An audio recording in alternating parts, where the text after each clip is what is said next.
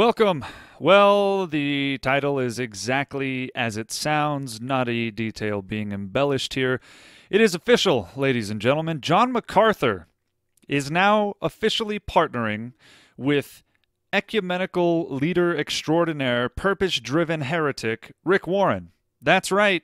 At the Proclaim 2019 conference coming up this March of 2019, John MacArthur, the ever-discerning and lauded, venerated John MacArthur, will be partnering up, saddling up to, pun intended, to pastor of Saddleback Church, Rick Warren.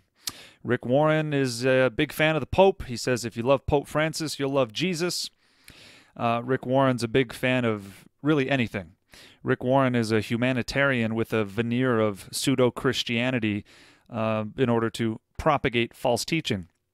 John MacArthur will also be joining Greg Laurie, who has, among other things, been a promoter of Rick Warren and some other deviants that we'll get into in a moment. But I've been warning about this for quite some time. I've been warning about the errors of John MacArthur and his camp and those who follow him, those who purport him to be something of a prophet of our day. Ironically, the same people are of the extreme cessationist camp and don't believe in any of that stuff.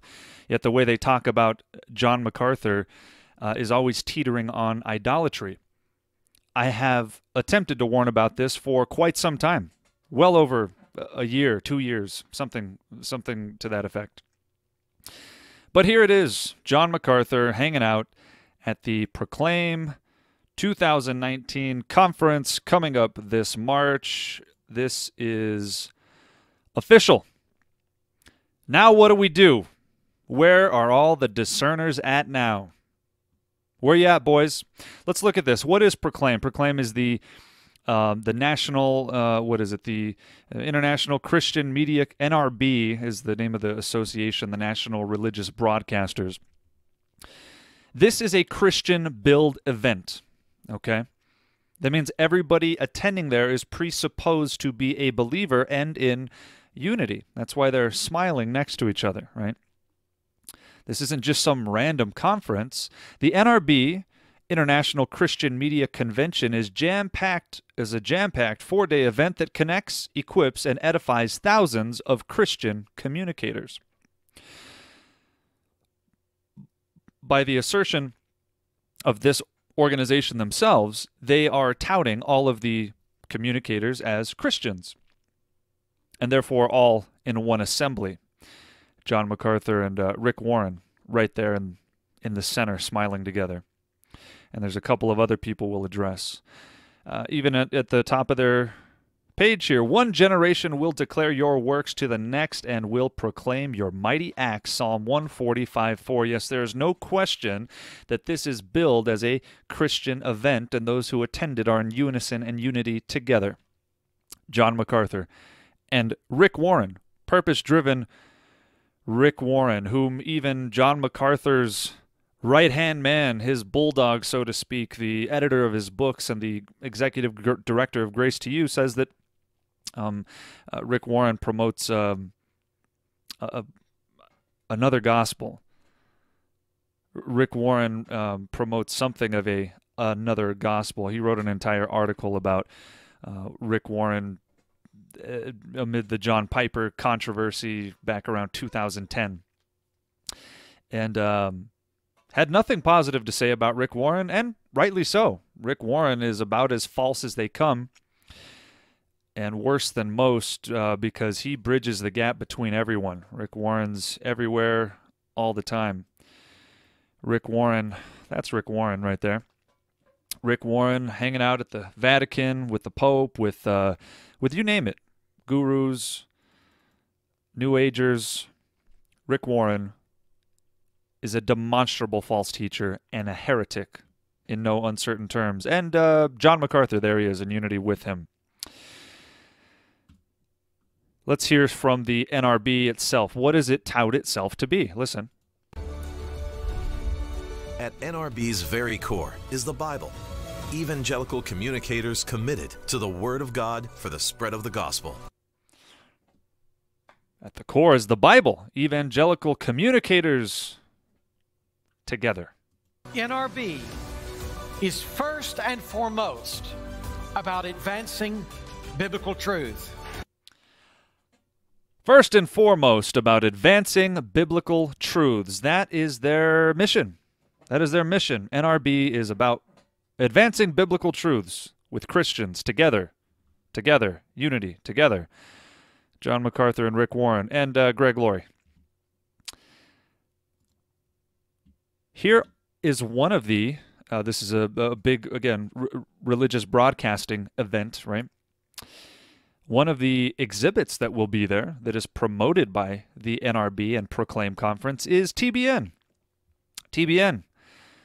They've got a big, here they are, they've got a station 445. This is who's being promoted by the NRB. For those of you that are unfamiliar with the Trinity Broadcasting Network, what is TBN? TBN is this.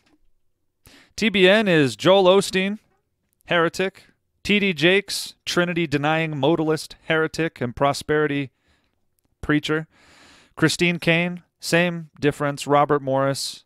This is just the front page. Gosh, we could scroll through a whole host of heresy. But right up top, Joel Osteen, T.D. Jakes, Christine Caine, and Robert Morris. That's who TBN is. That's who's promoted by the NRB, where John MacArthur will be hanging out with Rick Warren. And not just hanging out in unity, promoting biblical truth together as a Christian together. That is TBN. TBN, as you can see, hosts Mr. Robert Morris. Who's Robert Morris? Well, he's also affiliated with Daystar Television. Daystar Television.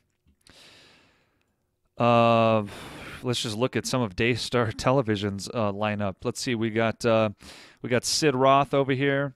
We got Joseph Prince, buddy of Joel Osteen, also a heretic. There's T.D. Jakes. It's basically a crossover. It's another six of one, half dozen of the other. Creflo Dollar. Who else we got here? The Jim Baker Show. More Joseph Prince.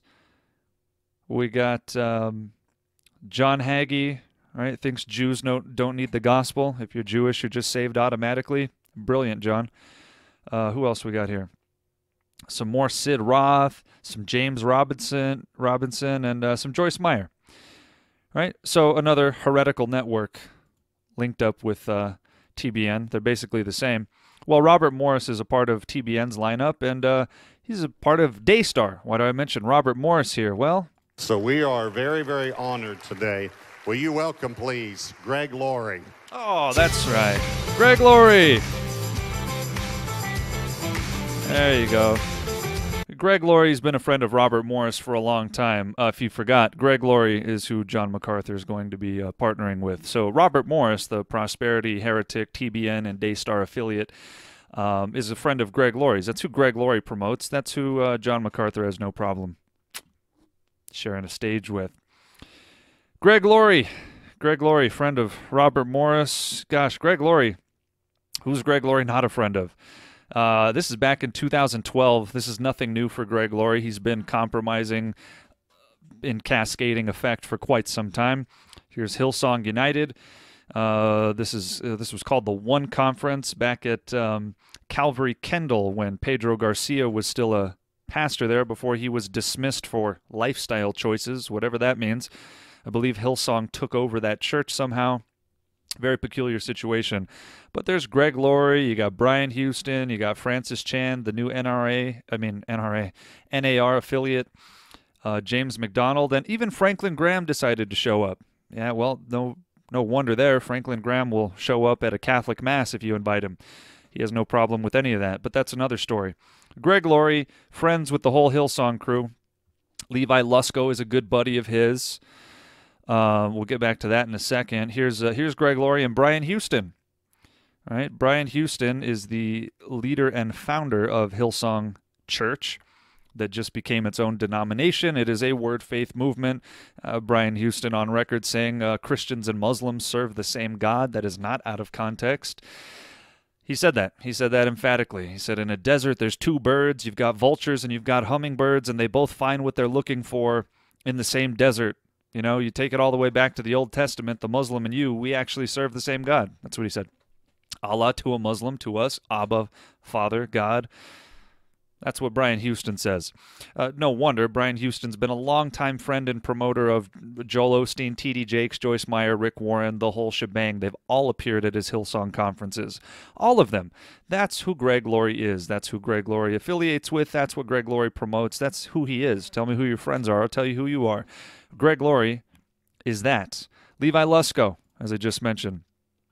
Levi Lusko, moving up in the ranks, had a background in Calvary Chapels, and has embraced the whole Word of Faith Hillsong movement. The cool hipster, preacher guy, friend with Carl Lentz, friend of Stephen Furtick, etc. This is from Stephen Furtick's Code Orange Revival just a couple years ago. All the way from Montana. His wife's name is Jenny. He's a great man of God. My brother in Christ. Welcome to the stage for night 6 of Code Orange Revival. Pastor Levi Lusko.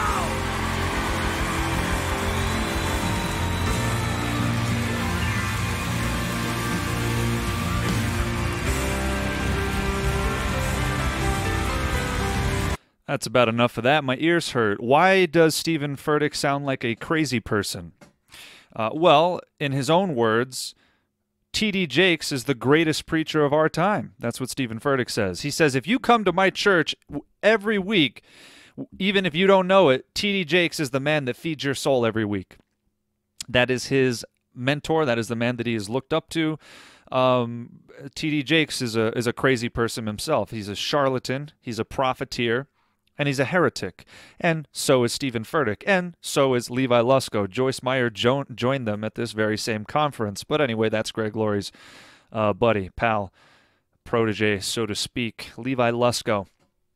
All right, Greg Laurie's supposed to be the old man imparting wisdom. That is the discretion of John MacArthur's partner in arms over here, Greg Laurie. So we got the Code Orange Revival. This is nothing new for some of John MacArthur's friends. You got Al Mohler hanging out with Rick Warren at the very same Proclaim conference just a couple years ago. And by the way, H.B. Charles Jr., close personal friend of John MacArthur. I believe he was at the Shepherds Conference this past year. He's also a Gospel Coalition council member, etc., etc. He and John MacArthur go way back. Well, neither he nor MacArthur's other friend Al Mohler had any problems with partnering with Rick Warren, so why should John MacArthur? Joni Eareckson Tada. Joni Eareckson Tada. Well, she's disabled, and she has an organization called Joni and Friends. They help disabled people, right? Be that as it may, Joni Eareckson Tada has no problem embracing folly either. This is her partnering with Rick Warren a couple years ago. This is probably the at least third time that she has partnered with Rick Warren at a conference. This picture is very blurry. You also have Alistair Begg there. Right? Alistair Begg is highly touted by this same group of people, but he had no problem partnering with heretic and ecumenist Rick Warren. No problem whatsoever. Let's see here.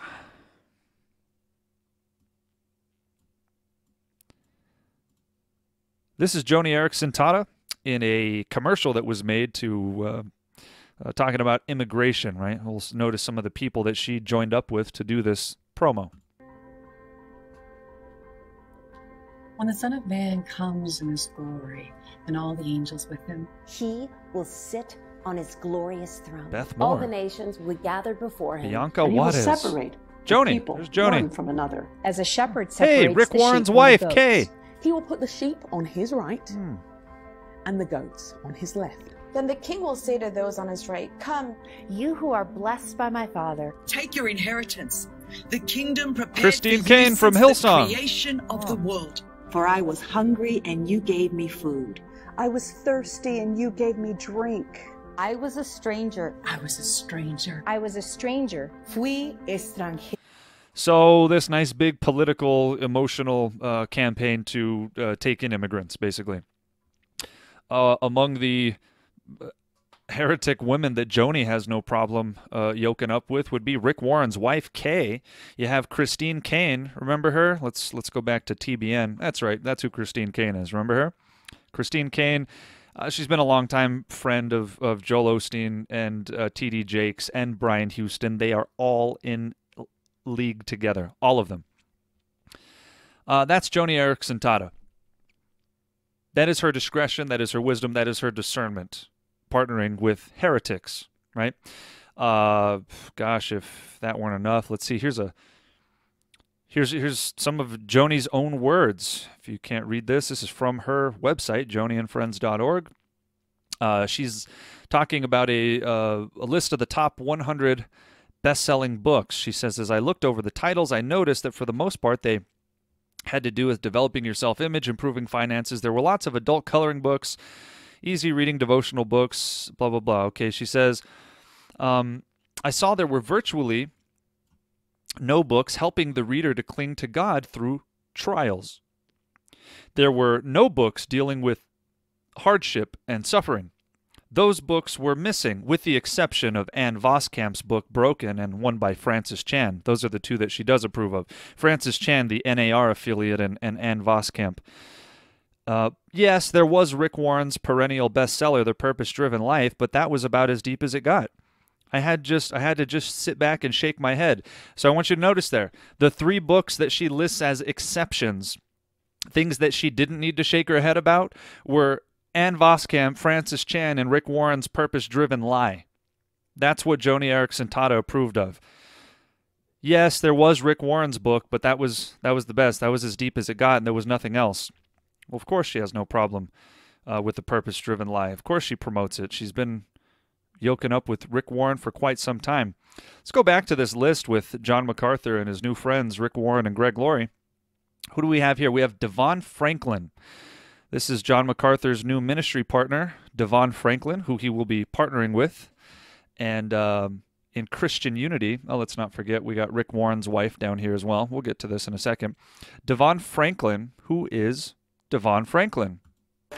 Wow, that's so good. Come on, Lakewood, let's welcome Mr. Devon Franklin. First time here at Lakewood. That's great, Devon. What a movie. Thank you.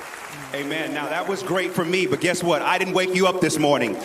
That's right. That was Joel Osteen introducing Devon Franklin. Big shocker there, isn't it? Joel Osteen and Devon Franklin and Rick Warren and Christine Caine and Robert Morris and just a sea of heresy. That's what's going on. That's who Devon Franklin is. That's who John MacArthur will be partnering with at Proclaim 2019. Who else do we have on this list? Besides Rick Warren's wife, we got Kirk Cameron, right? A lot of people have respected him for a lot of years. Listen, Kirk Cameron, for whatever perceived good he may have done and said and helping with apologetics and things like this, this is inexcusable. It's inexcusable folly. It's inexcusable nonsense. And this is what happens when people are in the business of business. This is what happened when so-called Christians have no discretion and they work for another master. This is what happens when you serve money over God, when you serve prestige over God, when you serve anything over God. Compromise is the inevitable result. That goes for the $1 million man, Mr. John MacArthur, as well. Mark and Roma Downey, Mark Burnett and Roma Downey. You've probably heard the name Mark Burnett. He's created several television shows. I think he created the show Survivor, amongst others, and the Jesus TV show that they did. Anyway, these are practicing Catholics, outspoken and open practicing Catholics. So the Proclaim 2019 organizers, they deem anybody with a Christian label to be Christian. So this is a false unity. This is an unbiblical unity. This is a unity of spirit without truth, is what it is. Exactly the opposite of what Jesus said. Spirit and truth. This is what happens when you serve your feelings or you serve money or you're in the business of business. John MacArthur now partnering with Rick Warren, Greg Laurie, Joni Eareckson Tada, Joel Osteen's right-hand man, Devon Franklin, etc., etc. Catholics, you name it. John MacArthur, what are you going to say now? What do you say to this, right? Well, I know what some people will probably say to this. The only objection, the only possible objection is, well, John MacArthur's going to go there to rebuke them. You're speaking hastily.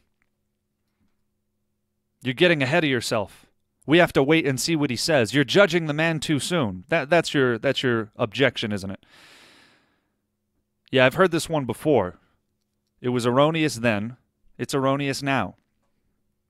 John MacArthur's going there to rebuke them. That's your contention, isn't it? Well, that's not what his friend Al Mohler went there to do. No, he went there to partner with Rick Warren. Not only that, Al Mohler went to Saddleback Church and took pictures and tweeted about it with Rick Warren. But that's another story.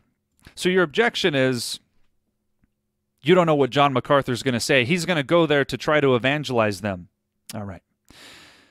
Let's not take my arguments for it. I am now going to appeal to 4 of John MacArthur's staunchest proponents and defenders. Justin Peters of Justin Peters Ministries, Todd Friel of Wretched Radio, Phil Johnson, Executive Director of Grace to You, and Jordan Hall of Pulpit and Pen, right? Polemics blog.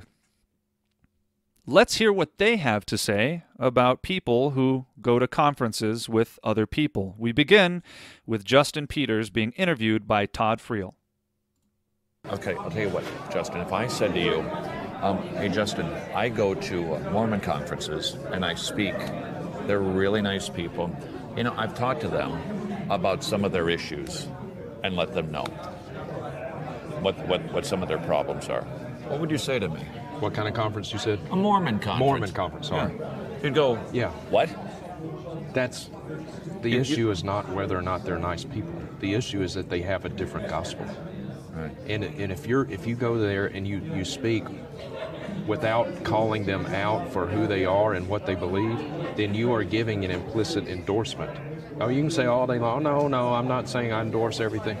Yeah, you are. If you don't call them out as being false teachers, if you don't call them to true repentance and faith in the real Jesus and the real gospel, you are complicit in their sin. Sometimes I'm asked by people, would you ever go on TBN and preach? My answer to that is yes, I would. If TBN had me host one of their Praise the Lord programs, it would be the last time. It would be the last time. We interrupt this programming. Right. Yeah. Technical difficulties. Please stand by. Right, Justin says if you go there and you don't call them out and rebuke them in front of everybody, you're complicit in their sin. He says, yeah, I might take an invitation from TBN, but it would be the last time, right? Implying that he would provide some scathing rebuke. But they would never invite him, right? They would never invite him. And we know that. We're going to listen to Phil Johnson and Todd Friel next, who reinforce this idea. Now, in this context, they're talking about Michael Brown. Michael Brown, because of his illicit partnerships with a whole host of heresy. And they're talking about partnerships. Listen. Yeah, he's right next to Randy Clark. All of these are all. Look, if I do a conference, I know who's in the green room. I know what's going on out there. I know what these folks are about. Did you get an invite to the Light the Fire Again conference? No, and they wouldn't. No, of course not. Because when you do things like this, it's because you group them together because they're in the same vein. Shepherd's Conference, you're probably not going to see Ken Copeland there. Right. And you're not going to see John MacArthur invited to a Ken Copeland shebang because they're grouped together. Yeah, no probable about it. It's just that's not going to happen. And no probable about it. That's just not going to happen. You're not going to see John MacArthur invited to a Kenneth Copeland shebang. Well, you'll see him invited to a Rick Warren shebang. Care to enunciate the differences for us? Which one's a bigger heretic? So you can hear Todd Friel says, when I do a conference with somebody, I mean, I know who's in the green room. I know who these people are, right? You know, these people, you don't invite people to conferences that you're not yoked together with. And he's right. These people don't just send out invites to anyone. He says they're in the same vein. Let's continue with Jordan Hall, who is speaking about Ronnie Floyd attending a conference from IHOP, an IHOP conference with Mike Bickle. Listen. But he says this in his podcast about Ronnie Floyd. Southern Baptists considered Ronnie Floyd's presence at the International House of Prayer as an endorsement. So when they went to the charismatic event, they said, Ronnie Floyd is here. How bad could it be? So Southern Baptist lay people saw it as an endorsement, even though when Ronnie Floyd went to the microphone, he said, this isn't an endorsement. No one heard that because you're there with the applause and the aplomb and with the pomp and circumstance. You're there celebrating with them. No one hears you say this isn't an endorsement. All they see is you on stage. So it is what we call a tacit endorsement. Secondly, Roman Catholics considered Ronnie Floyd's presence an endorsement. They had a Catholic track. So it wasn't just charismatic. It was Roman Catholic. They had a Catholic track because they're all into contemplative prayer. And here, he's right. He's absolutely right. It didn't matter that Ronnie Floyd went up to the mic and said, listen, this isn't an endorsement. J.D. Hall says it's a tacit endorsement. You're there. You're celebrating with them. You're participating with them. Not only do we have the heresy of Rick Warren and Greg Laurie and Joel Osteen's boy Devon Franklin here, we have something of a Catholic track ourselves here. So are Catholics going to see John MacArthur's presence as an endorsement as well? I think they are. I think J.D. Hall was right. There's simply no getting around this, right? Now, the people that will inevitably respond to this are going to do everything in their power to attack the messenger. Why? For the same reason the Sanhedrin attacked Jesus. Same exact reason. They don't have an objection.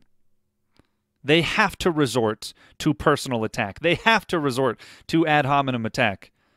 He's got a tattoo. Quite right.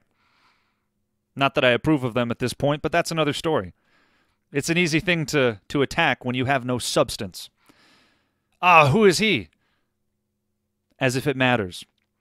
Anything but addressing the facts. Anything but addressing the facts. They will go after anything and everything but the facts because they have to if they don't want to implicate their idol.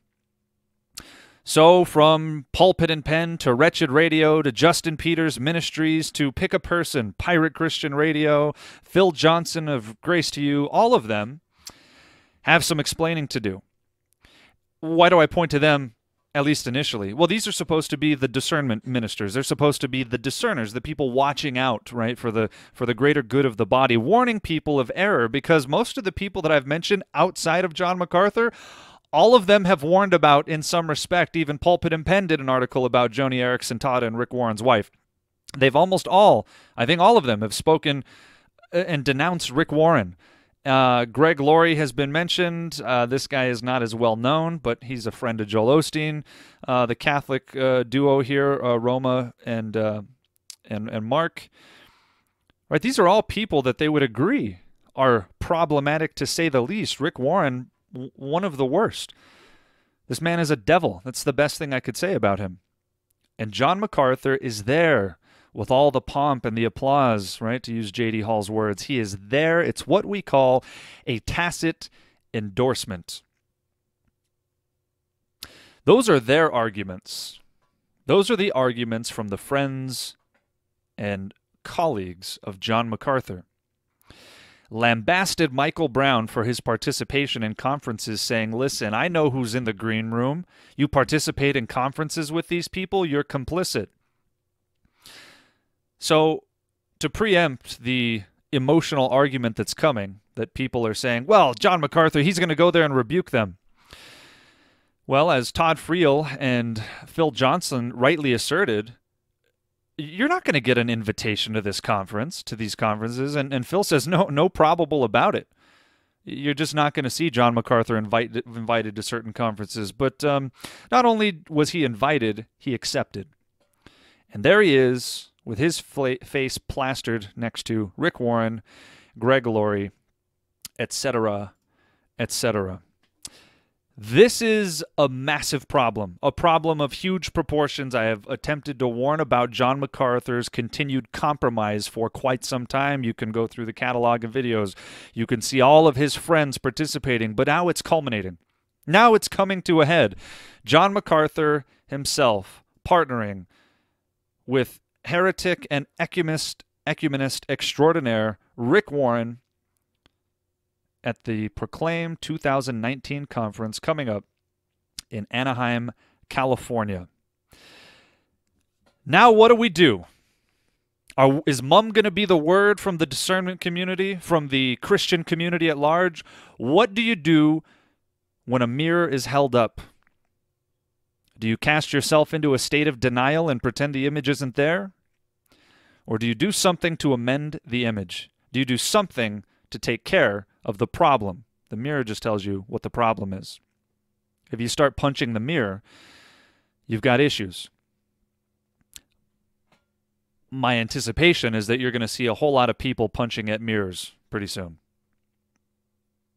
They don't like the information because it forces them to contend with their reality. The status quo is now being challenged. John MacArthur has long been held as a bastion of truth, one who's earnestly contending for the faith and standing against all of this error. Meanwhile, saying that people can take the mark of the beast and still be saved. There are multiple errors flowing throughout the MacArthur camp. And now we have one of such a spectacle on our hands, right? Such a prominent and visible example. What do we do? Are we going to remain in denial? Or is somebody going to say something? Justin Peters lamented only a couple of days ago that Michael Brown needs to call people out by name. That's where that clip was from. His failure to do so is complicity. Failure to call people out. If you refuse to call them out, you're in agreement with them and you're a participant with them in their sin. Well, the same goes for John MacArthur and Pope-loving ecumenist Rick Warren and Hillsong-embracing compromiser Greg Laurie and Joel Osteen's friend and prosperity heretic Devon Franklin and Roma and Mark the Catholics. We got an issue here, don't we? Feel free to attack the messenger if it'll make you feel better, but you're going to have to contend with these facts. These are the facts as they stand. These are the facts as they stand. 2 John 11 says not to greet people that are bringing false doctrine, not to welcome them into your home. To do so is to be a partaker in their wicked works, in their evil deeds. Romans 16:17 says to avoid those who bring contrary doctrine.